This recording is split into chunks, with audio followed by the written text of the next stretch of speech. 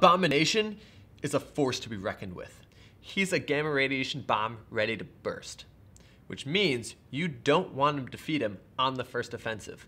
It's a crazy thought. Normally you want to take these guys out as fast as you can, but this guy, he's got 6 health, and you actually don't want to take him out on the first time. If you do take him out on the first offensive that he's around, he's going to do 8 damage to the city right before he's eliminated, and that's his quick attack power.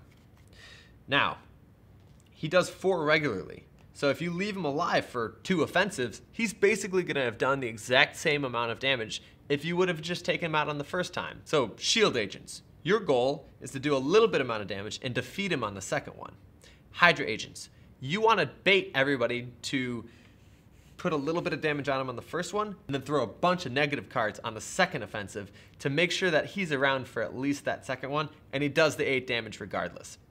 Flip side argument, you could actually throw a bunch of blue cards in the first offensive and defeat him on the first one, thereby getting rid of your blue cards at the same time.